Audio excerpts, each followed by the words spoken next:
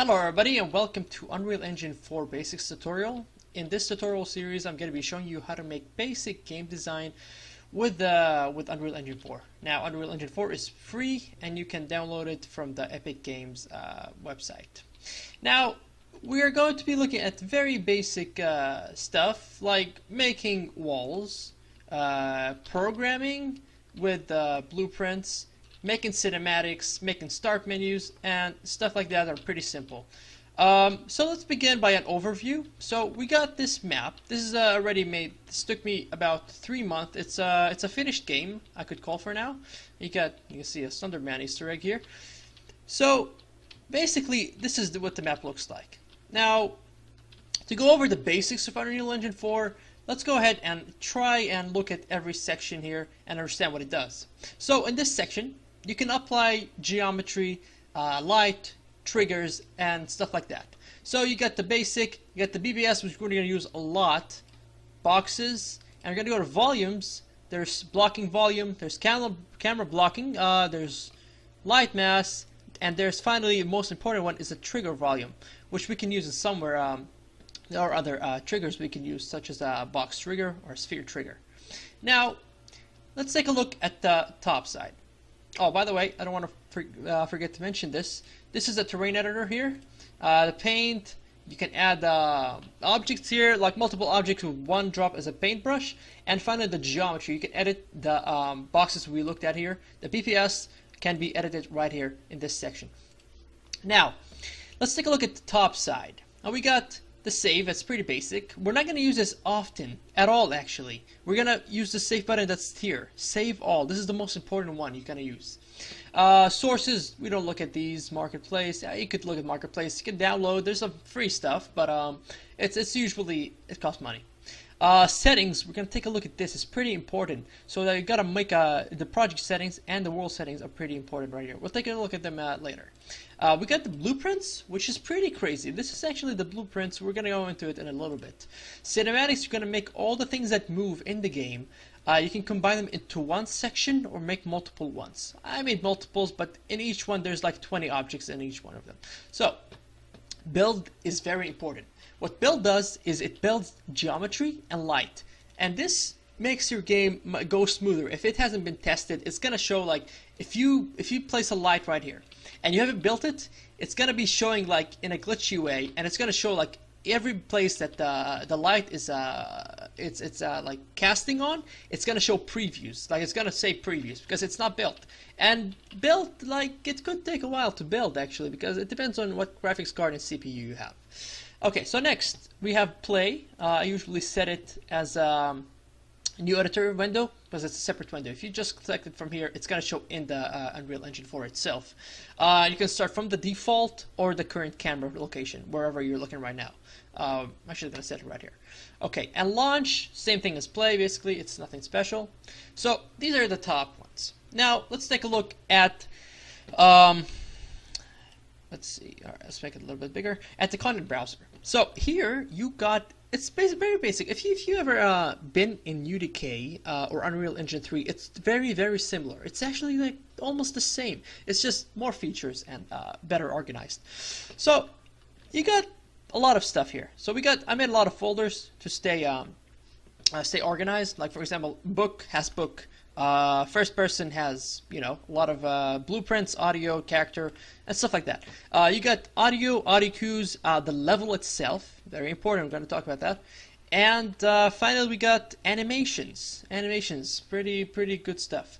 So that's pretty basic. You just browse basically. You can import, and most importantly save all, and add new. You can add widgets, particle system, material, blueprint class, even C++. If you're a programmer and you know how to program game objects to move or do anything basically, you can add C++ classes. So, or scripts. Next, we're going to take a look at the inspector here, or world outliner. I'm used to Unity a little bit, but so here it's basically the same. Everything in this scene is going to be right here. You're going to find it right here. Fire. There's going to be a lot of stuff. As you can see, it's massive, lot of stuff right here. So you got to be good with gaming. If you're a professional game maker, you got to know how to name everything. like SMPOT 2, 3, 4, 5. Be very organized. Be very organized, because it tends to get really messy, and I hate that. But I use the search button for everything, so that's fine. I can survive with it. So let's say I want to find, like, change the lighting of this map. So I'm not gonna go around find the light for everything. So I'm just gonna type skylight, and that controls the whole thing. So it doesn't control all the lights, but it controls the environment light. So I can just select it, and in here is what the details are for every object. So everything you see, like rotation, location, scale, mobility, the lighting itself for this light is right here. Like, you can change it to be really dark or really light. It's pretty simple. Now you can make it also a lot of stuff, a lot of options that you're not going to usually use, but it's there. It's there if you want it. For example, let's take a look at some sort of object like this. This is, I don't know what this is, but it's somewhere hidden in the map. You can actually take any object, and basically you can just simply click on visible or actor hidden game. This, what it does is just set it visible and hidden. Now there's a difference between visible and hidden. Visible actually gets rid of the polygon, so it saves you it completely goes out of the frame. Set hidden actor, it's still there, the collision is still there, but you still can't, the engine counts it in the map. So if you want to save polygons, go for visible, but I don't always go in it, but I use the hidden in game. Now next, we are going to start, let's see, got everything set here. World settings, I don't really care. There's a kill Z plane, you don't usually look at that unless you really want to put in the game, but I'm not gonna do it for here, because my game basically is a horror game. You're not supposed to be dying in it. Well, at least in my rules, I don't want anybody dying. So let's go ahead and take a look at the game, and then we'll head back and talk more. F11 to make full screen, and as you can see, I can go around. It's supposed to be darker than this, but just for you to see, this is the whole design. Thou, child, praise be for acceding the request. Thou hast proven thy everlasting consummation to the Lord. Come, child, and extend thy thoughts. Okay, so what you see here is an example of an audio playing on trigger. It's pretty simple to make. We also noticed that the door is closed once we got in, so that's magical. Now, there's a lot of particles you can remove collisions from, so you can pass through. Also, we're gonna take a look at how the text appears when you get close to it. So press F to pick up. You click F, and it's taken. Also, we're going to take a look at how to make, oh well, we can make Easter eggs, such as this one. So it doesn't say click F, but if you do, it's gonna play a sound. Next, we'll take a look, more triggers, and how to... Okay, so I had to cut the video because there was an audio playing, which is pretty long. So we're gonna take a look at how to do matinates. Matinates is basically making an object move. So if you click F, it's on trigger. It just moves and opens and lets you go in. And yeah, that's about it for now. So let's take a look at how we start with all this. Okay, so go back. Oh yeah, there's a lot of stuff going on right here. As you can see, they were invisible actually when you got in, and we didn't see anything. So let us start by talking about the blueprints. So blueprints, they're the essential things they're like coding, but it's simple coding. I would call it simple, but sometimes it gets really messy and tricky. So let's take a look at the open level blueprints. As you can see, it's gonna be a lot of stuff here, so don't be surprised. It's a pretty massive chunk of stuff, but in here, every trigger, every text that needs to be activated, or anything you call command to do, will be in here. Anything that's not it's pretty self-explanatory if you think about it. Let's take a look at this. So on actor begin overlap with a trigger volume. So when the collision of an actor collides with a trigger volume, the actor will be sitting hidden in game, unhidden, because it's not checked. So there's a boolean right here. It's pretty simple. So that opens a gate.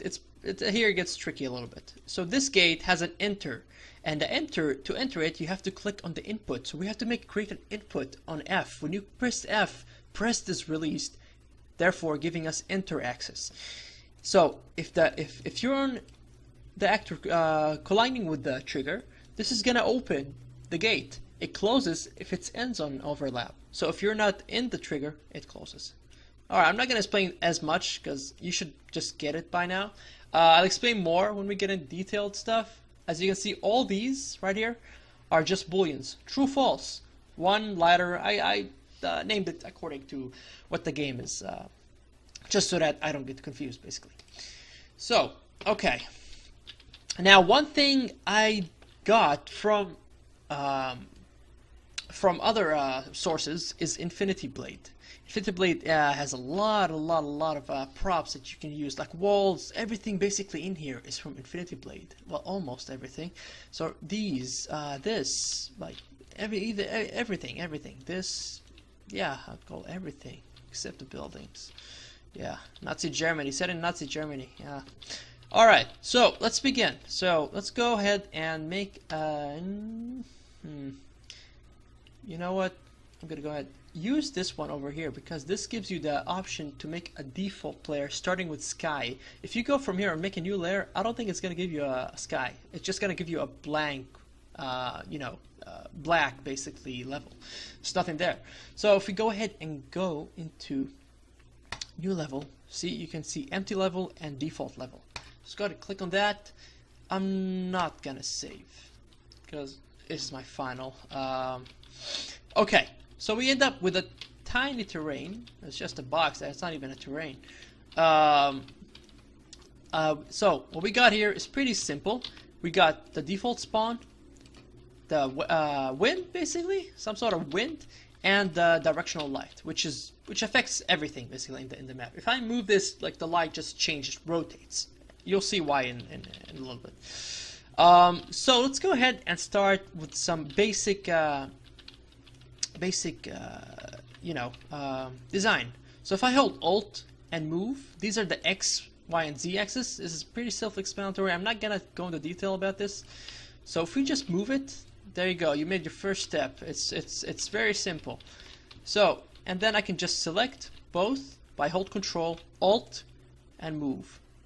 Now I did disable. Okay, what you got here is the rotate, the scale, and the move, which are W, E, and R. So these are pretty, like, you should learn, like, it's just pretty simple. W, E, R is E for rotate, R for scale, and W to move. I know they're not the same letters, but learn them. Pretty handy. Next, take a look. This is the grid. It's pretty useful sometimes. I don't like it as much, but for some people they prefer it. So it snaps. You got a grid for scale and for angle. So let's go ahead and make some more chunks. So like this. And if you start now, you will be just moving around. It's pretty cool, pretty easy for now. So now we did this. If you imported Infinity Blade from the marketplace, you can actually go into environments, planes, static meshes, and you can find a lot of stuff here. Okay, it was the last one. It always tricks me. Okay, so if we place a wall, I don't know what I did too. Okay, if we click on E to rotate, we can rotate this pretty easy. Make sure the snap is on, and you can like go into tens. So 10, 20, 30. So when we place one here, place second, place third. Now you got to make sure there's no actual spaces between them. Now in professional game design, you would have the whole object as a building set, because this right here in between where you don't see this, so it's just a waste of polygons in the game engine. Like, this is a lot of wasted polygons. You see how many polygons there? It's probably like there's 1, there's 2, there's 3, there's 4, there's 5, there's 6 over there, maybe more. There's a lot of polygons just wasted you can't even see them because they're basically attached to each other.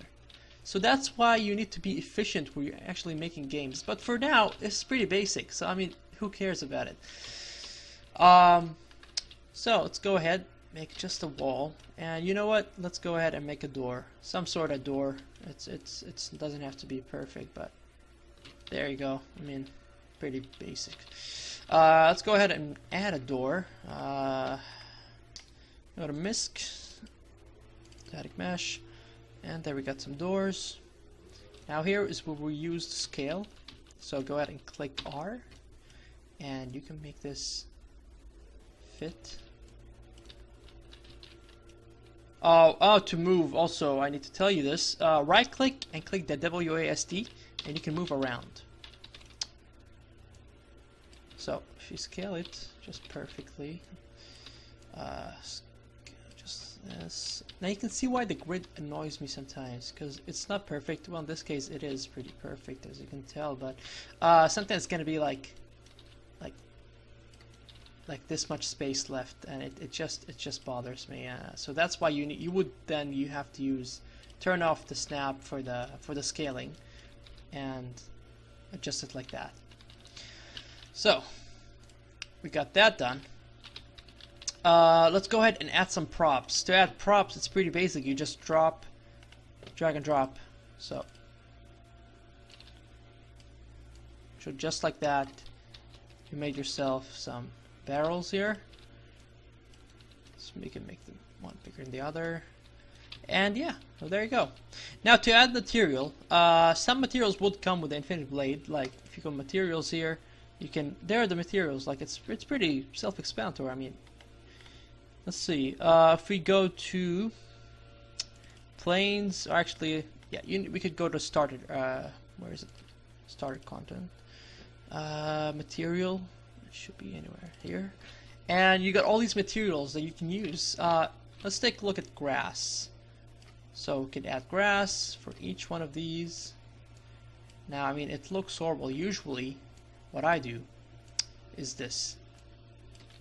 So I take all these, delete them, and just simply scale this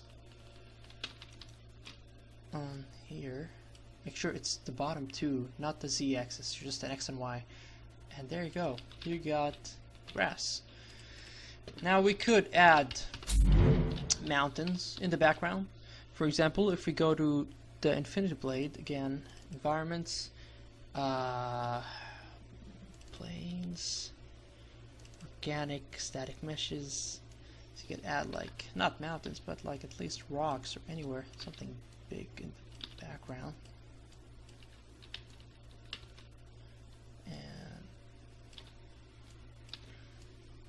Just like that, you can make simple mountains or any environment in the background. So there you go. Next, let's take a look at making text appear anywhere. So this video basically is going to show you like just simple tricks and that would help you. Not tricks, but like just tips on how to make like text appear, stuff like that. So let's take a look at how to make that. Oh, by the way, let's take a look at directional light before we go ahead and do that. So if you rotate this, it rotates. You can see right here is that it rotates with you. So wherever you're aiming, look at the arrow right here, and it shows you where it is. It doesn't matter for now. We're not using it. So let's go ahead and make a text appear when you get close to the door.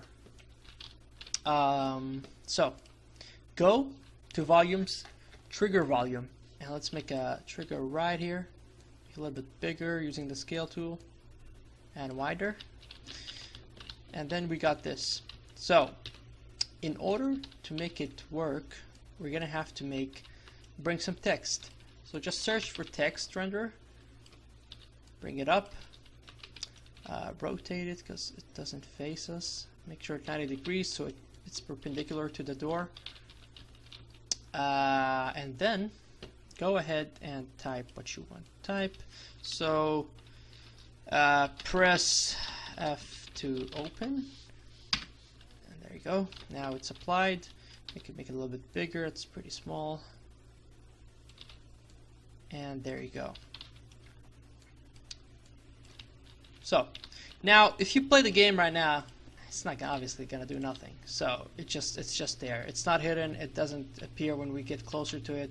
It's just there. So you can look around from it. So to make it appear and disappear, let's go ahead and set it to hidden. So if you set it hidden in game, when you're playing right now, it's gonna be hidden. So now let's go ahead and go into Blueprint so we can start programming it to appear and not appear. Okay.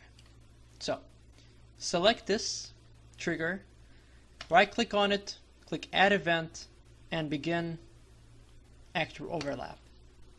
What this does is sets the initial state. When the actor comes to the overlap with the trigger volume, we're going to go ahead and set the text to be invisible. So search for hidden, set actor hidden in game, and go and select the text.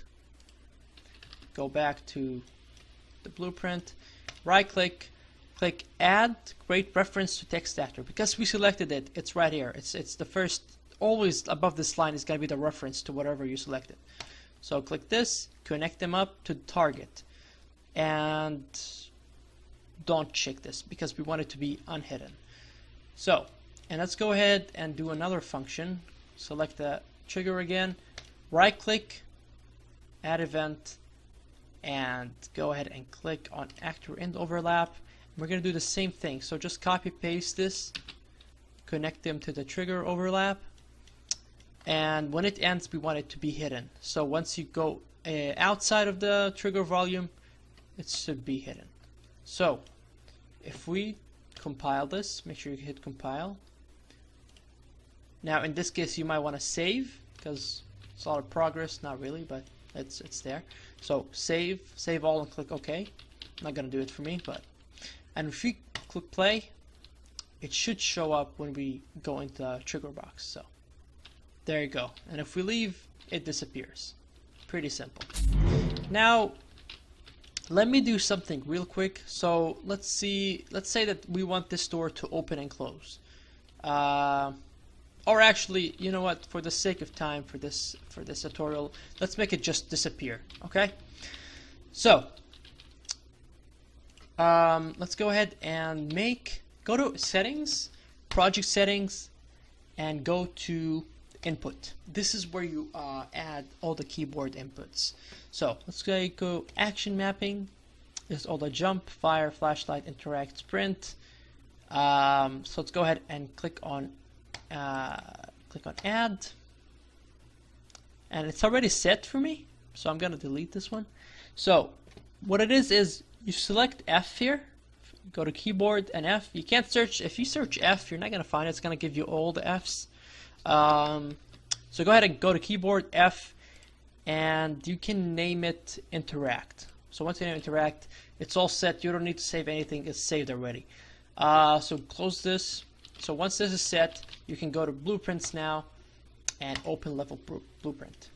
Okay, so we got this done. Now let's make a gate. A gate is going to serve as a open, close, and enter function in order to destroy or set the door to be open or not. So let's go ahead and drag this anywhere, either this or this, and just click gate.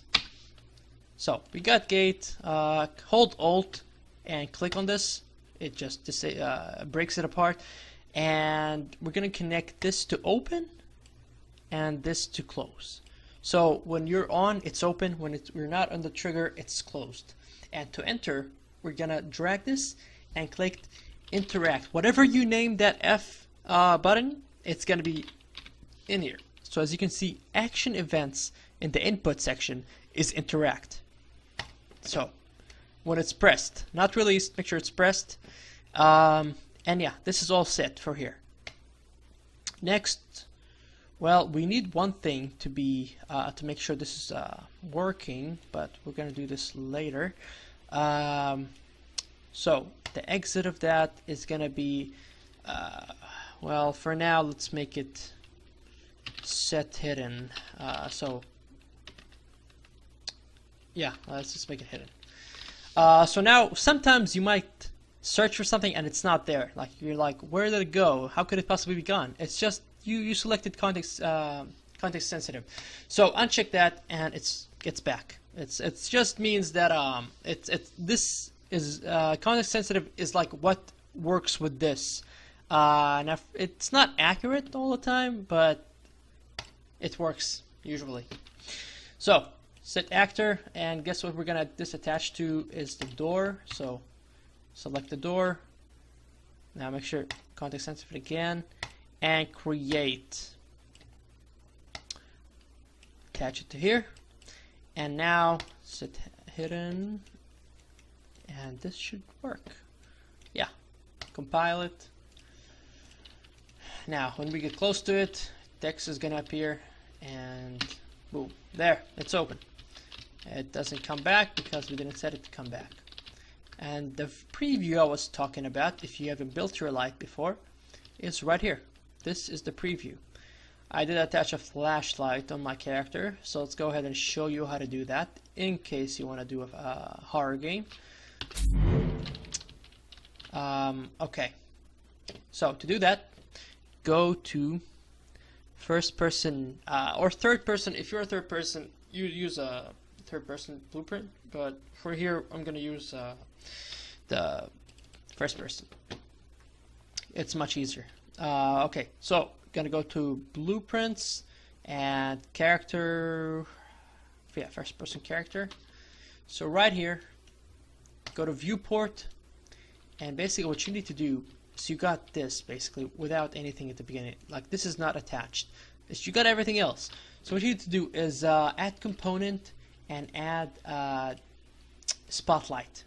Once you do that, it's going to be somewhere in this layer. So what you need to do is drag it to the camera so that it's attached to the camera. So just drag it and drop it on the camera, and it's attached. So wherever the camera is looking, it's going to be set. So when you do that, select the flashlight, and you can set how much light does it emit, how far it goes. There's two cones. The inner one is the actual light. This is the transition from light to dark. So I made it look realistic, so I made the bigger cone basically more transition, because if you don't do it, it looks really sharp as like an actual helicopter aiming at a criminal in the street. You know how these look, like they're really sharp. There's no transition like a flashlight at the edges. So you got that. You can actually set also the intensity. Don't make it too much unless you want that, and make sure you compile at the end. So once that's done, you're going to go ahead and get the effect of a flashlight. Okay, so we did this. Now let's take a look at how to make booleans, because we want booleans. For example, you want to set a boolean to once this is disappeared, this doesn't show up again. So to do that, go back to level blueprints, and let's go ahead and make a variable. It's set to boolean by default, so don't worry about that. And let's call it show text, and we are going to, now by default it's false. So we're gonna go ahead and drag it, click get. Actually, oh my bad. Click set, and after that we're gonna check it as true. So once you make it true, it's gonna go ahead and work. But we're not done yet. So we set it to true, but now we need to check if it's true or false in order to make this work. So let's go ahead and drag from here, branch, and for here we're gonna go ahead and get, click on get, attach these. Now if it's false, it's gonna set hidden actor in game, and if it's true, it's not gonna work. It's just gonna do nothing basically. So let's test it out. Now it should be working. Okay, compile and go here. Text still appears. That's good. Once we click, if we go back, it doesn't appear. So there's no way it can come back. Now you could technically destroy the text, but that would result in an error because it's trying to, if you just hit destroy actor and text after this, it's going to go ahead and tell you an error. It's not going to give you an error like in-game, but it's going to be inconvenient for the program because it's going to be searching for something to sit hidden in-game, unhidden in this case, and it's not going to find text actor because it's destroyed, so it's not there. So we got this done. Let's go ahead and move into Matinees, and we're gonna go ahead and do that in the next tutorial. So thank you so much for watching. I hope you enjoyed the basics. You understood a little bit about Unreal Engine. I know it's a lot to take in the first tutorial, but depends actually on you. If you have experience with other game engines, you would have no problem with this, but if you don't, then yeah, this is the first time. It's a lot of stuff to take. It's a lot of stuff to cover. Thank you so much for watching. Subscribe for more, and I'll make the tutorial by sometime in the future for part 2, and we'll see you then. Peace.